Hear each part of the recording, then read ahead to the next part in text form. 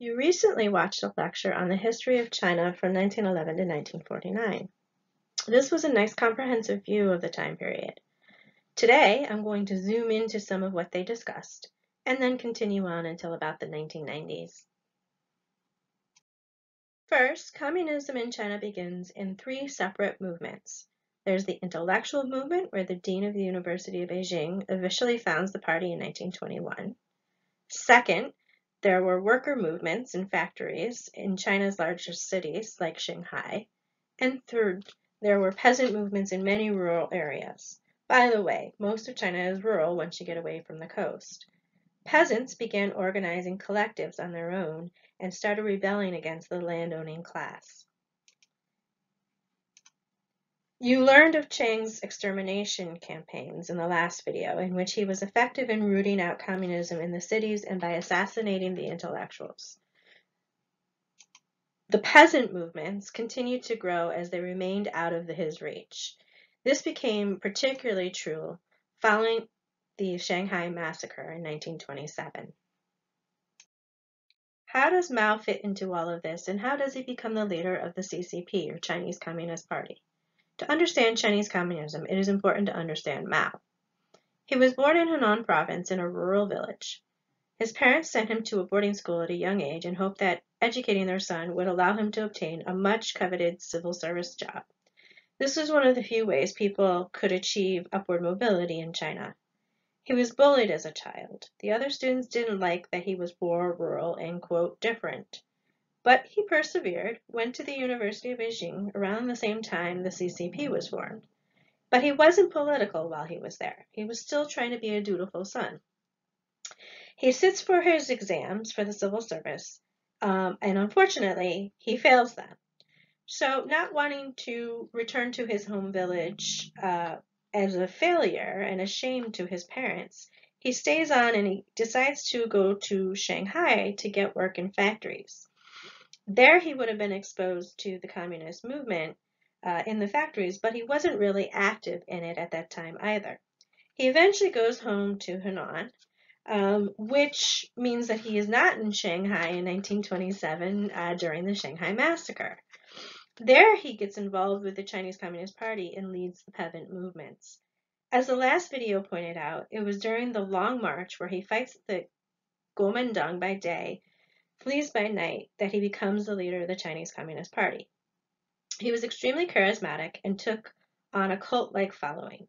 When they eventually reached safety in the caves of Yan'an, he hones his leadership skills and he owns his own brand of communism. The Long March becomes the exodus story of the mythology of the Chinese Communist Party.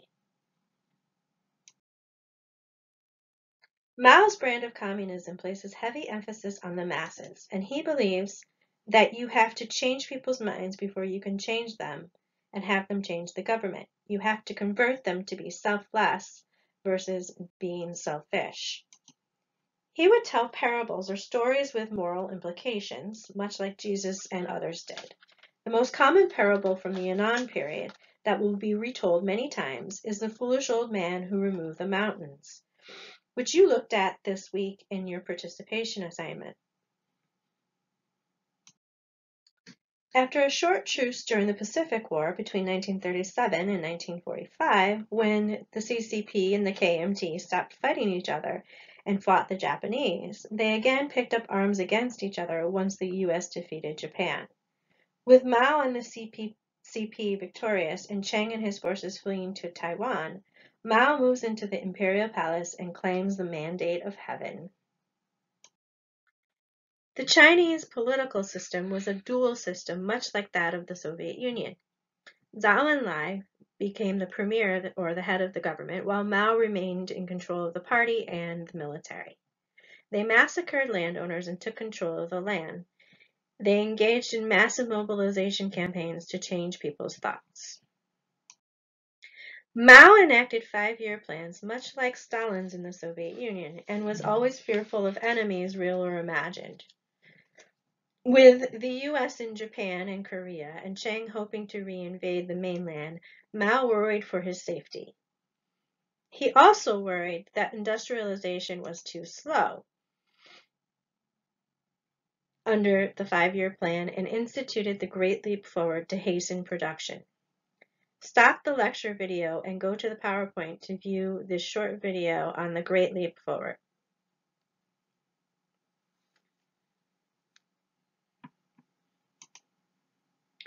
Following this disaster, when approximately 20 to 30 million Chinese people die, Mao is forced to disengage from politics for a time. Reformers like Deng Xiaoping and Liu Shiquai roll back some of Mao's harsher policies. Dissatisfied with being sidelined, Mao grooms another group of followers known as the Red Guard and institutes the Cultural Revolution to take back control. It is around this time that Mao publishes the quotations of Chairman Mao, mostly in pocket-sized versions.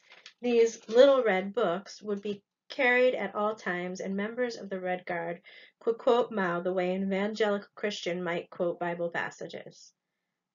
Another 34,000 Chinese people die during the Cultural Revolution.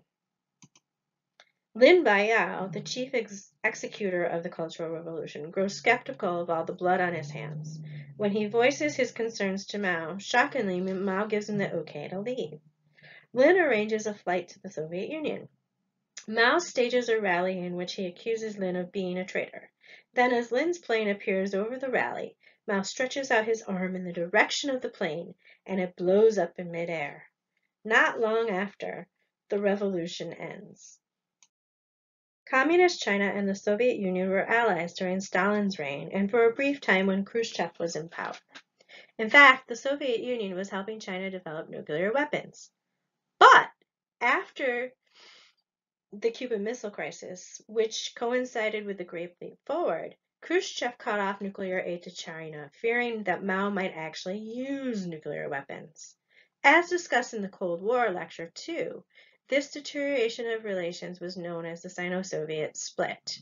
When Brezhnev succeeded Khrushchev in 1964, he issued the Brezhnev Doctrine. It said the Soviet Union were the leaders of the communist world, and as such, they had a right to intervene wherever communism was being threatened. It was not so subtly warning China to stay out of European affairs. In 1971, as depicted in the movie Forrest Gump, the US and China had a ping-pong match, and other small gestures started the Nixon administration to open relations with Red China. When Mao dies in 1976, he is given a funeral with full honor similar to that of the emperors. However, in order to have closure, the new government tries Mao's wife and 3 of his closest advisors, known as the Gang of Four, for the many crimes of Mao.